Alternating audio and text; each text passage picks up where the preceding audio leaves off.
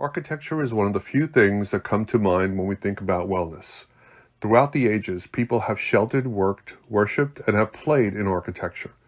We are surrounded by architectural forms and live in the interior spaces that play a vital role in how we feel, perceive, and comfort ourselves, not only day to day, but also when we want to experience places outside of our daily lives.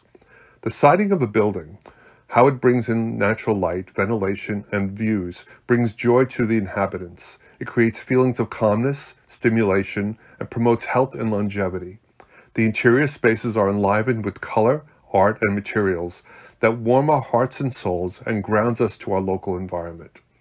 At DiGuiseppe, having been in this profession of design and project management for over 35 years, we strive to work with our clients to embody and integrate the architecture and interior design into a cohesive whole with the main emphasis of being wellness.